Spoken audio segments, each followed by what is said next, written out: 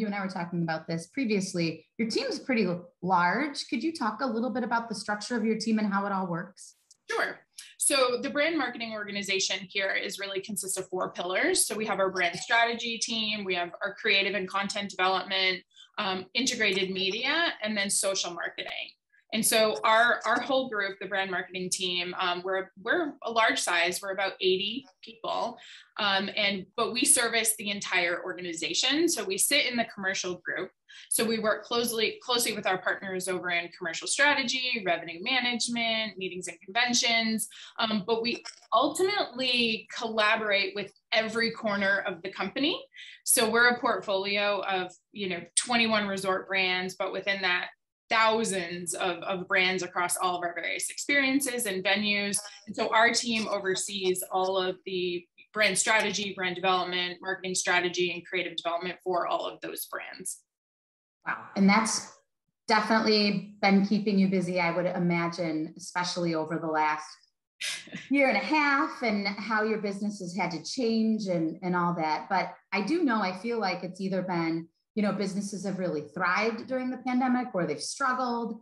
Can you talk a little bit just about, how you've adapted and, where you're looking to take your business through the end of this year? Because I know there's even been changes out in Vegas, right? With mask mandates and things like that. But even as you look into next year, I'd love to hear a little bit more about that. Sure. So you said thrive and struggle. We have definitely lived in both of those spaces at different times throughout the last 18 months. March 17th of 2020, every one of our resorts closed across the globe. And so I think the theme, and even the theme going into next year, is really around agility. We've always been agile. Our business is very fast paced. We're a 24/7 business. Something's always happening in our world, but agility was never more prominent than it was the last 18 months. So very quickly looking at how do we engage our customers when we can't physically see them. And that's the service we provide, is these incredible in-person experiences. So how do we engage them? Thriving in a way, though, that, and I think this happened for a lot of companies, we had to accelerate some of our other growth strategies. So our digital transformation, we accelerated how we're, using our digital experiences to enhance the customer experience. So when those customers came back, we had rolled out, mobile check-in and checkout across our entire portfolio. And so it's definitely accelerated our digital landscape in a way that was long overdue and just really exciting. And I think it's also just about, understanding who those new customers are. And so when we look at the back half of the year, or now past the back half of the year, it's just about maintaining that agility. We've been very fortunate that our customers came back. They live for the experiences that we give, and we've seen them come back. They've also been incredibly resilient alongside with us, though. As you said, we introduced a new mask mandate back in July, as we saw, cases rising, but our customers, they put their masks on and they came right back. And so it hasn't impacted, the resiliency of our incredible employees, but also our customers. And so I think it's just maintaining that agility. We're obviously keeping a really close eye on what's happening with the Delta variant and how that's impacting business. But again, just, staying in tune and agile as needed. And I think what's exciting going into the rest of the year is, again, how we have really accelerated our thinking around innovation, around the guest experience, what we need to do. The traveler coming out of COVID is, especially that modern luxury traveler, is just a much more discerning customer. So, fast tracking how we service them and speak to them, that's been exciting. And so excited to see that landscape continue to grow.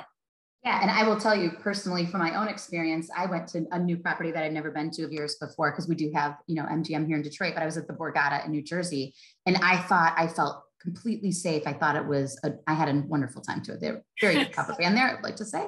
So, so you guys are doing well. I actually got to experience myself, which I think was really fun. So I know you mentioned the mobile check-in and some other things, but I do know that your digital platforms have been increasingly important. What has permanently changed? What do you think what's permanent now in your business? Oh man. I mean, what's permanently changed is how we I mean, we did everything from, as many other companies did, like we took a step back and we looked at completely overhauling our segmentation, how we interact with customers. So I think we're much more sophisticated in how we, engage our consumers at various points throughout the consumer journey. We're much more prescriptive in our messaging. As you can imagine, with a portfolio of brands of ours, it can sometimes be difficult to kind of really land each brand in its voice in the right way at the right time to the right customer. And so we just kind of really overhauled how we engage our customers. And so how we message them, the creative that we're delivering to them, that's really specifically within the marketing vertical. We're much more prescriptive with our spend, I think, and you'll see that across a lot of companies as well, really introducing, continuous improvement and optimization and testing into the right opportunities. So whereas, business as usual is no longer business as usual, we're constantly flexing and trying out new things. And I think we've also been given, a bit more empowerment to take greater risks, as long as we're, constantly, measuring those rewards. And so that's a new way of thinking.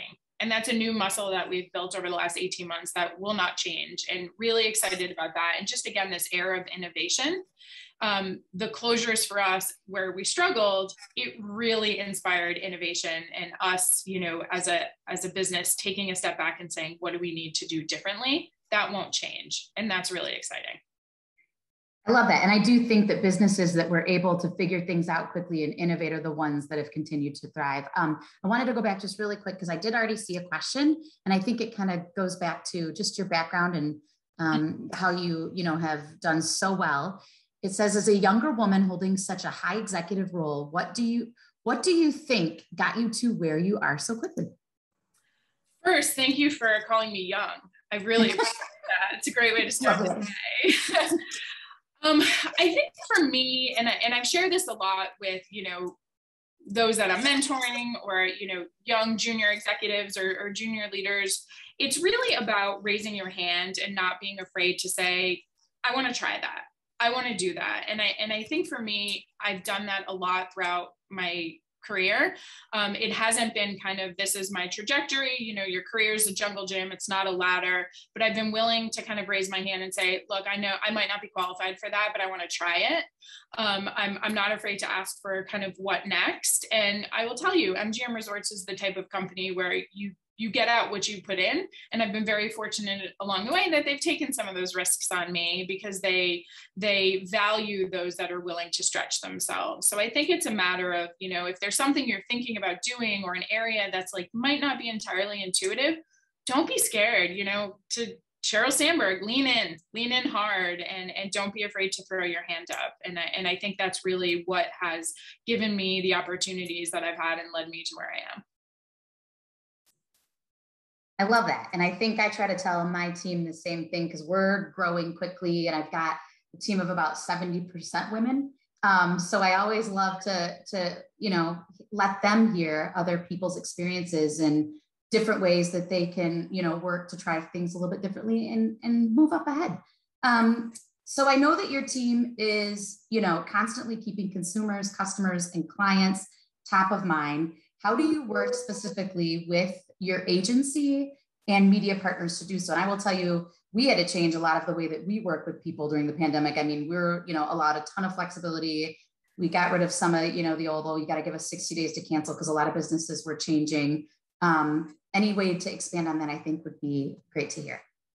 Sure. So consumer insights and like understanding consumer behavior has always been a part of what we do. I think we just got much more sophisticated and kind of expanded the various inputs that lead to that, that are ultimately informing our decisions. So, and growing that kind of framework. So it's not just what do we know about our customers, but how are we keeping a pulse on the macro climate? What is happening overall? And what was as marketers, we tend to stay within like what's happening in the travel industry. Well, when the pandemic happened, it was critical that we knew what was happening in every industry because the themes across marketing and advertising specifically were prevalent. And so for us, it was our agencies. We have an incredible AOR and it was calling on them to say, be our eyes and ears. And so the flexibility we created with one, just our scope with our agency, pretty much, as I'm sure it did with a lot of companies, went out the window. And it was like, how do we work together? You need us, we need you. And we're very lucky that our agency is very much just an extension of our team. That couldn't have been more profound during the pandemic. They were our global eyes. They were the ones that were telling us what was happening in the world of advertising and marketing across all industries globally. And so that became a critical component to informing our strategies and how we were going to, maintain that customer connectivity through the pandemic. And that won't change either. And I think it's actually made our partnerships stronger as we emerge and look to, 22 strategic planning. Yeah, and I know that I think we also talked about this, that we are spending a lot of time on Zoom calls. We're spending a lot of time trying to keep our teams engaged. What is something in particular that you guys have been doing? Because I know, could you tell us a little bit about what the work situation is, whether you're in person or the team's remote? Yep. I will also say, when we talk about what's permanently changed, that has been incredible, quite honestly, is the flexibility that we've built into our, normal workday. We were a pretty standard, like in the office, Monday through Friday, pre-pandemic. And now we've just created such incredible flexibility for our teams. Our team on the marketing side is still fully classified as work from home. I'm a bit of a hybrid. But even in the office I'm in now, it's a ghost town. There's no one here, and our team is working from home, and honestly, they've been more productive. They've produced better work than they ever have because they have that flexibility. I think one of the things that us as leaders leading through a pandemic became so critical was our ability to, have empathy and support around the work-life balance. What our families, what our colleagues were dealing with in their personal lives, none of us really know the extent of how difficult that was, whether it was being a mom and doing homeschooling, or you just never really know. And so I think our ability to create that flexibility and that safe space for our teams to, work from home, get the work done, the normal workday is gone. It's about, doing the work when it's right for you and maintaining that life balance, because it was never more critical than, coming into the pandemic and coming out of it even more so now. And I think that's such an incredible change for the good. So our team's working from home. They obviously were a live business, so they, come and they experience the property and they engage with customers as they need to, but otherwise they're working from home, and it's great. No plans to change. Yeah, and I've kind of had the same thing. Half of my team was already remote anyway, but then those of us that have been home, I think it's been incredible. And I know that you're a working mom. Can you talk a little bit about work-life balance, and does it exist? And then I would love for you to chat, and we can get into this a little bit more about the leadership group that you're in. Sure. Work-life balance doesn't exist. I think we have traditionally compartmentalized like work and life, but the truth is it's all who you are, and it's all a part of, your entire ecosystem. And what you're experiencing at home is you're going to bring it to work. And it's critical that you do. It's what makes us human, and it's also what makes us empathetic leaders and servant leaders.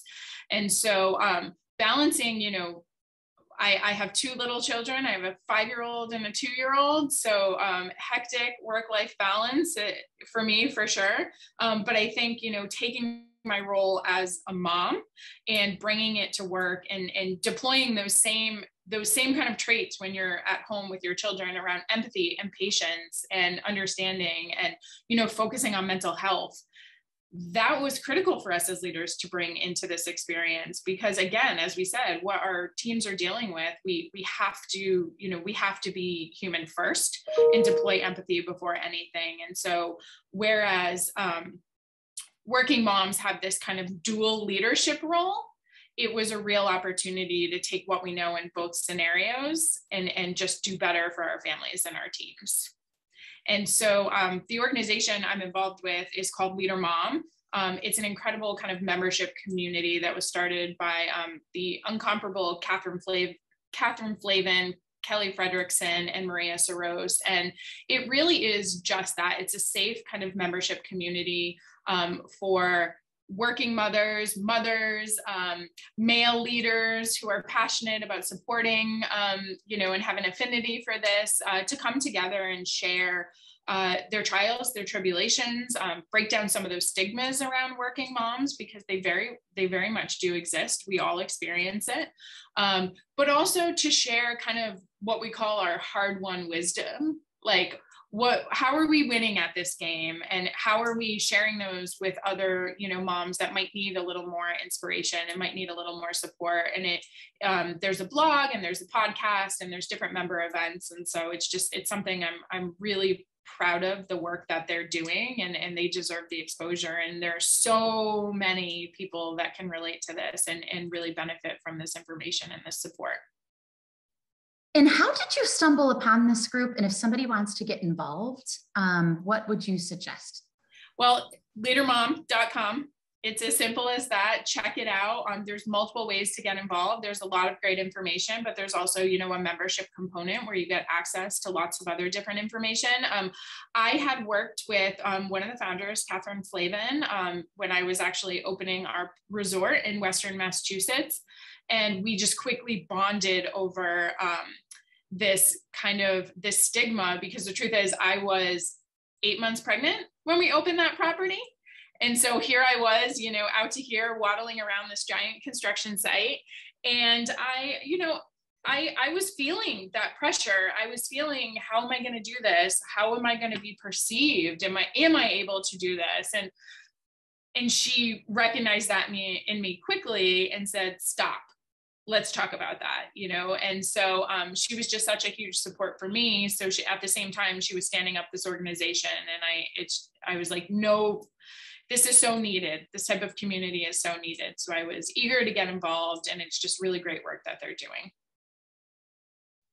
Yes. And I know I myself am going to check it out. So I hope many of the people on my team also investigate that, because it was something I never heard of before. So I think that's really cool. We have another question from Ryan. It says, how can you talk with leadership about work-life balance? And as an employee, what questions can you ask yourself to help you identify boundaries? Burnout is real. And I totally believe in the video burnout. I mean, I know I experience it. I try to walk my dog around the neighborhood every now and then just to get away from this all day long. Yes. But would love to hear how you could give advice to this person asking the question. Absolutely. And burnout is so real. It's across the board. There's a great article by Gallup called The Great Resignation, and it stems from just this life burnout that we're all experiencing. And so I think it goes back to some of those fundamentals we talked about. Like, as leaders, we have to think of them as human first. We have to think of our teams. And so every single time something comes up that might be a friction point, it's like, take a step back. What is this person going through? How do we address what's really happening here? And then my obligation as a leader is to be really transparent with my leadership. And I will tell you, our most senior leadership, our executive team here at MGM Resorts, they understand it. They're open. We're having the tough conversations. We're being very transparent about what we're seeing, and they are doing what they need to do to create independence and flexibility through certain programs, and mental health has been a big part of our conversations all the way at the top of our organization. And that's critical. And I think, our ability to be comfortable to talk about mental health and where people are at, and us as leaders to provide the safety around that is critical. And so I think as an employee, it's also, how to manage that is just be true to yourself and be transparent with your leaders. It's really incredible to see now team members saying, I need to take a mental health day. And that's it's okay. It's great. Take that time. We're all dealing with so much, both at a micro and a macro level, with work, with life. It just feels like everything's a little heavy right now. And so I think it's just being honest with yourself, not being afraid to kind of step forward and say, I need to take time for myself, because that's all that matters. And so I think it's transparency at all levels, transparency with your leader, but then us as leaders, transparency with our senior leadership about what's really going on.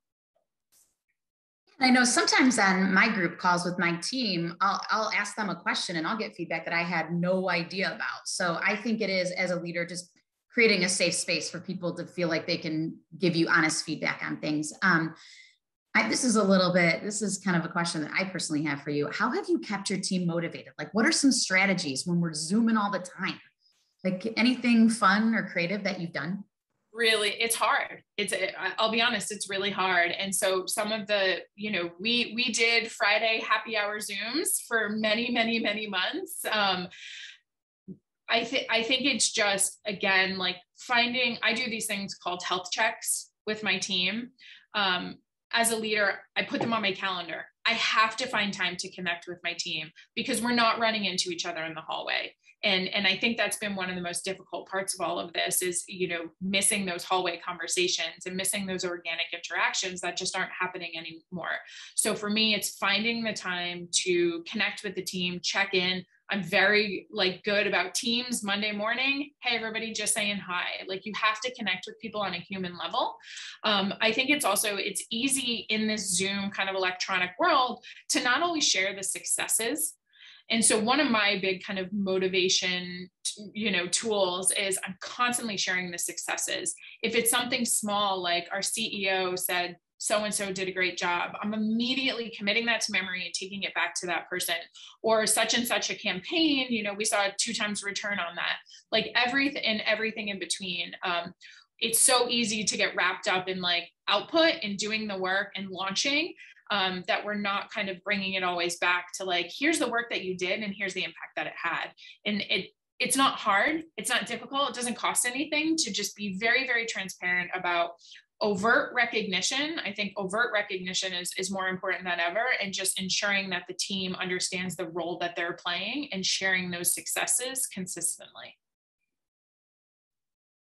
I love that. I think that's great. So I know that you love building up marketing leaders. And for our audience, what advice would you give your team and mentees to grow and advance in their marketing careers? And for women specifically, what advice would you give right now in this world? For women specifically, and it kind of goes with what I said before, fight for yourself. Be out there, put your hand up, ask for what you want. There's no better time to be incredibly selfish. if I'm being honest, be selfish for yourself. You know what you want, go fight for it, ask for it. I think leadership is more open and, appreciative and encouraging than ever to retain employees and develop employees and give them those opportunities. So just don't be afraid to ask. I know it's a simple concept of leaning in and out, but lean in heavy and fight for yourself, because it's critical on behalf of all women that we do that. But I think, again, right now, one of the kind of emerging, and I talked about this actually in my last Fireside chat, one of the emerging trends I'm seeing when I talk to young leaders or, marketers that are just coming into the workforce is they're just very specific about where they want to be.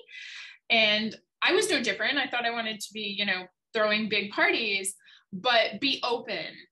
Marketing is such a vast landscape and there's so many different directions to go. And so be open to multiple points of entry and various paths. And I think that's one of the things, again, leading to where I am today is I was open to saying, hadn't thought about that, but I'm going to do it.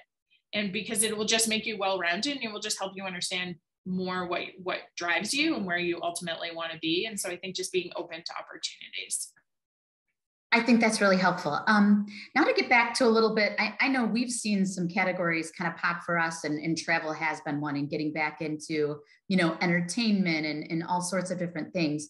How has the impending travel boom really kind of impacted your media strategies? And have you been able to cut costs on marketing campaigns due to some pent-up demand? So pent-up demand has been a wonderful thing for us. We definitely saw the boom come back. Our customers were eager and excited for kind of those fundamental experiences that we provide across the entertainment landscape. But for us, this has not been a cost-cutting exercise. If anything, we've invested more in knowing who these customers are, understanding their behaviors, testing different kind of media strategies, optimizing our kind of channel landscape, where are we investing, at what points of the funnel are we investing? Well, let's try some other stuff, because we know that we have to continue driving brand awareness. We have a large portfolio, and we know that at times not everybody understands the depth of our portfolio. And so brand awareness is a key driver for us. So it's not just about kind of volume and visitation. So we definitely have become much more prescriptive with how we spend and optimizing our spend, but definitely not a cost-cutting exercise in any way. If anything, it's just more about better understanding our customers. And as you look towards, the end of this year and next year, what makes you excited? What makes you nervous? What do you think the biggest challenge is going to be? I mean, I know there's a lot going on, so yeah. I'm sure this is something you're always thinking about. Well, obviously the Delta variant, COVID is not gone by any means. And so that concerns us. Everyone understands what happened with the travel industry. And so the impending cloud of that potentially happening again, is always going to hang over us. And so we're always going to stay really attuned to that. I think one of the biggest challenges we have as marketers today is we're all very reactionary, because we're responding to how the customers are now engaging with our products. And as we said, we had a boom, they all came back. The pent-up demand has been incredible. And so a lot of our strategies right now are short-term, like how do we manage what's in front of us right now, 30, 60, 90 days, but now balancing, okay, well, we got to look ahead. What are we going to do in 22? And I think it's just that kind of hesitancy around the unknown. The flip side of that is we have a lot of incredible growth strategies that we're focused on right now. What's happening with the digital gaming and the sports betting landscape is an incredible opportunity for us. Again, innovation around our digital experiences. And so it's just, I think one of the challenges is balancing that short-term and long-term when there are these potential, outliers along the way. But that's also kind of the exciting part for us marketers is where is this going to go next, and how are we going to continue knowing our customers, and what are they going to look like 6 months from now? Because I think our customers are all going to look very different. So over the past year, I know the business has come back. There was this pent-up demand. What is a success that was kind of surprising to you? Or is there anything that was like, oh, I'm excited about that, and that was awesome? Oh, we've had a lot of successes. One kind of risk that we took, I'll just speak really high level. We launched a new brand campaign for MGM Resorts as the portfolio, and we hadn't done one in a few years. And we had said consciously we were going to launch a new campaign coming out of the pandemic. Obviously, the right time to launch that campaign was going to be critical due to sensitivities and what's just happening around the world. Our voices were very bold and declarative, so we knew we wanted to come out and be bold, and so we launched a full brand campaign in July, and it was centered on it's time to come back, it's time to come and experience the experiences that you love.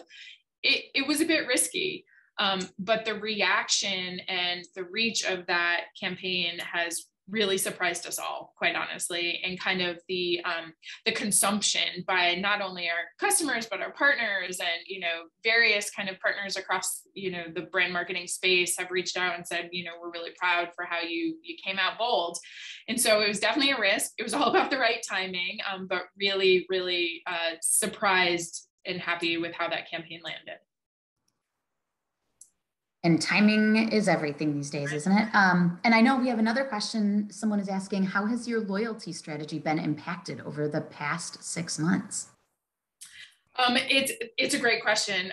Loyalty and our loyalty program and the value that our loyalty program delivers is a critical topic for us these days. And so it's been something that we are working on, and more to come on that. But how our loyalty program kind of creates connectivity to our extensive portfolio and delivers, better value to our customers is something that we're head down right now, kind of evaluating and looking at and reimagining. And so more to come on that, but good question. Yeah. And do you think your consumer, your customer has changed since the pandemic? Did it used to be a certain group and now you're seeing new people kind of come in? Yes and no. So one of the kind of big moments of enlightenment for us when we opened our doors was like our core customers, like that core segment that are like loyal gamers and, they came back. And so it was almost like back to basics. Like they are our most loyal customers and they came back. They were the first ones to come back. The flip side of that is like that luxury non-gaming lifestyle traveler. They have changed immensely. I think I said it earlier, they're just much more discerning in how they spend. They're spending and they want to spend, but they're just much more discerning and they want more for their money. And that doesn't equate to value in terms of like discounting or promotions. They just want to feel like they've been enriched more by their vacation. And our competitive set is no longer just like the resort corridor, but it's every other destination and every other experience out there. So it's how do we create more and how do we connect with customers on how we deliver that value to them. So it's been interesting. So both, it's like servicing the customers that are ride or dies, but then also like adapting to that new modern luxury traveler. Okay, so we're getting down to the last few minutes and I wanted to ask you just a couple little quick round kind of fun things. What's the app you can't live without right now? Probably two. My Peloton app. I am a Peloton loyalist, and so I use the app consistently. Probably the other one would be like it's called Insight Timer. And so big meditation and kind of calming and breathing techniques. I recommend it, check it out. And so those are probably the two apps I can't live without right now. And what podcasts are you listening to? Smartless.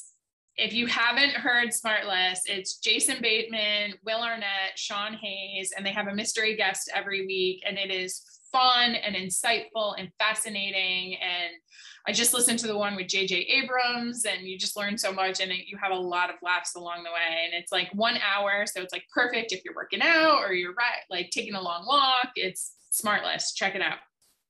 I love that. And then tell us all what you've been reading lately in your spare time with your 5-year-old and your... Yeah, I am reading, but it's taking me longer to finish the books these days. Currently finishing up Alice Hoffman's latest book. She's my favorite fiction writer. It's called The World That We Knew. It's beautiful. Her writing is just remarkable. But I toggle between nonfiction and fiction. So next up on the nightstand after that is the Bob Iger biography. I think it's called The Last Ride of a Lifetime. So that'll be next. Got it. And is there anything, and I know this is probably even trickier for you, but as far as, trying to watch a television show or streaming something? Less watching TV these days than even reading. But I did manage to just make my way through White Lotus. A lot of people watching White Lotus right now. I can't tell you if I liked it. I don't know. It was as fascinating as it was disturbing, which I guess makes for great TV. But it was, I just couldn't turn it off. And so I just plowed through that. And then Ted Lasso. If you're not watching Ted Lasso, you're missing out. It is just wholesome, good TV. You are the second person that's told me that one. So I loved all your recommendations. And I haven't read Alice Hoffman in a long time, but I have read her before. So I am going to check out her new book. That's so good. Fun. Well, thank you, Laura. Yeah, Sarah, it was so good to talk with you. I'm very excited to see, how your business is going to change and how you guys are going to adapt and all the other new cool things that are going to happen with everything online. It's just such a huge category now that's new and developing, and it's big in Detroit, and it's huge. Fun. It's football season. Yep, so. Exactly. A lot coming up with football season. So thank you. Great chat. Thank you, Sarah. Thank you, Laura. Appreciate your time. For those of you who recognize me, I'm not Ariel. Both of us are just kind of going back and forth today. So I'm back here. I'm going to be overseeing the rest of the event today. So I'm super thrilled to be here. But again, Sarah, Laura, thank you. Also, White Lotus is a very interesting show. I don't know if I liked it. I mean, I binged it too. So it's even whether you liked it or you